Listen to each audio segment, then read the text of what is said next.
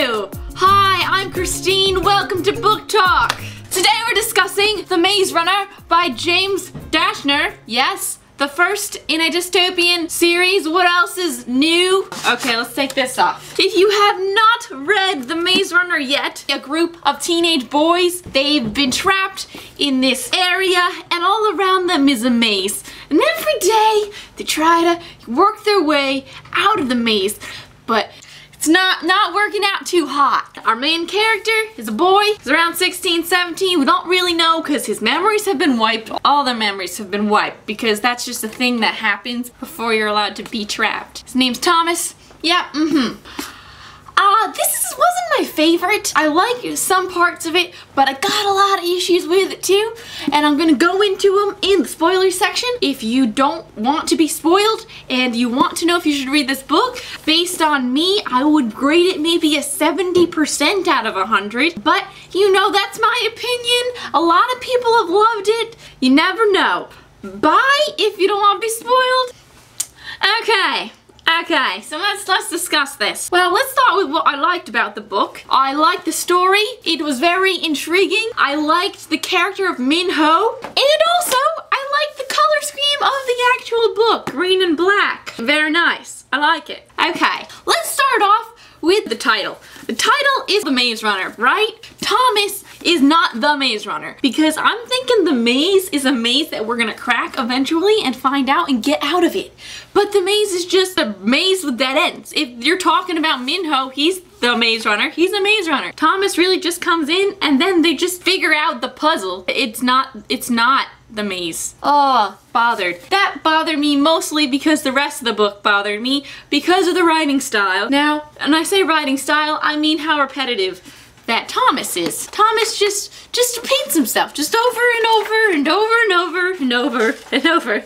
Tell him to stab him repeatedly and duct tape his mouth shut. Because maybe sew it shut because duct tape can come off and Thomas is pretty feisty. In the beginning, we come up and he's talking to everyone, asking questions, and they're like, oh, can't tell you. And he's like, God, I really just want to know. I'm so frustrated. No one's telling me anything. And then he'll ask another person, oh, no one tells me anything. And that'll just repeat about 15 times. We know you're frustrated. We're also frustrated as the reader. So you don't have to say it because we know. Shut up. Stop it. Also, we got the glad slang. Oh, you shuck, shank, shuck it, clunk. Those words, they don't roll off the mouth. Shank is like bitches, and you shanks, you bitches. Clunk is shit. You're not consistent with it. They'll be like, oh, I feel like crap. Why wouldn't you feel clunky if you're feeling crappy? You know what I'm saying?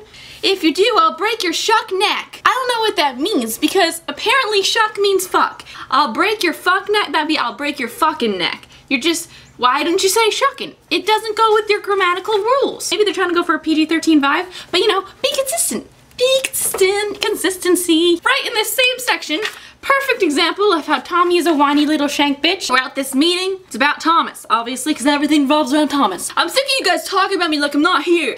Next page. I love how you guys are just talking about me like I'm not here. Really? I didn't hear you say that 2 seconds ago, Thomas. When he wants to punch someone, I've never wanted to punch someone as much as I want to punch him right now. A few pages later, I've never wanted to punch someone as much as I want to punch him right now. You know what, Tommy? You just said you never wanted to punch someone as much as you want to punch someone now. You can't say that again, because then never say never if you're not gonna mean it. Then we got Newt, you know, Scottish guy Newt. I don't know, I talked to him with a Scottish accent. That's what I read him in.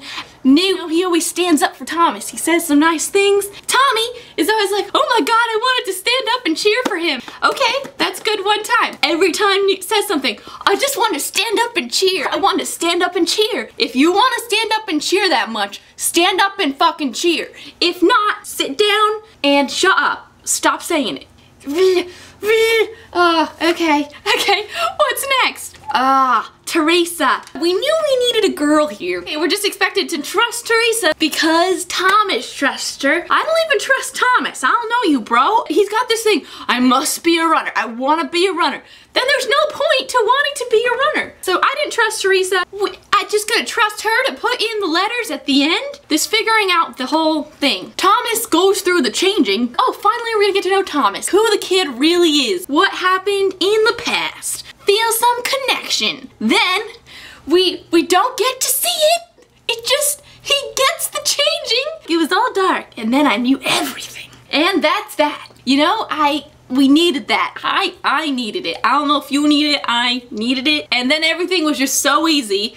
You gotta put them on top of each other. I need wax paper. And then it just works. Float, bleed, death, push, sink. And I know he created the maze, but things just happened so oddly. The beginning was so slow, and I was then we just all of a sudden took off. He ran to that maze, you know, and it shut behind him. That part was exciting. I was more optimistic. Oh, things are gonna start happening. I'm gonna get into it. He's not gonna repeat himself anymore. But I don't know. I just know after that we came back and the same thing. It was the same Thomas. He's so irritating. Ugh. I liked the psychic thing. I didn't like the actual characters except for Minho. I really think it should have been told from multiple POVs so we get to know the other characters and we feel like we know Thomas. It's not from first person, it's from third person, and I feel like this book really needed to be first person for me to relate to it because of how close the people are. Chuck and Tom's relationship did not feel like brothers to me. You were there for a week and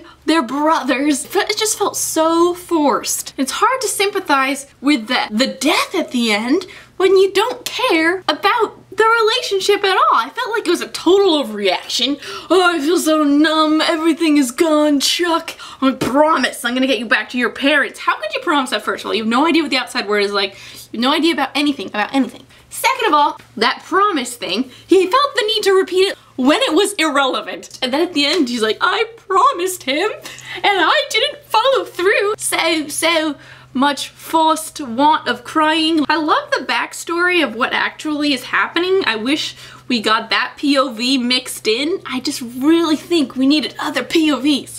I don't know if you guys heard about it. I remember a million years ago, I heard a rumor that Taylor Lautner was signed on for the Maze Runner film. I don't know if that's a thing, that was just a rumor, or if that was actually real, if there was a movie, I don't know. But it's weird picturing him as Thomas, because I picture Thomas as this shocked face. I don't know if I honestly, right now, I don't want to go on, continue with the series, but if you guys think it's really, really worth it, because I've heard so much good stuff about it. That's why I had such high expectations, and they were just really crumbled, you know, crumbling. That moment when Thomas punched his fist, walking, we could do this. Oh, so bad, so cheesy. Why? Also, Thomas wasn't funny. It tried to be, and it just was not hitting the mark. The Grievers were named Grievers, and the Gladders were the people. Why couldn't we call them something with a different letter to avoid confusion when the Grievers and the Gladders were fighting? I don't know. It just was a lot of build up for a lot of not. But that's just my opinion. A lot of people like the book. Let me know your thoughts, and let me know how the second, third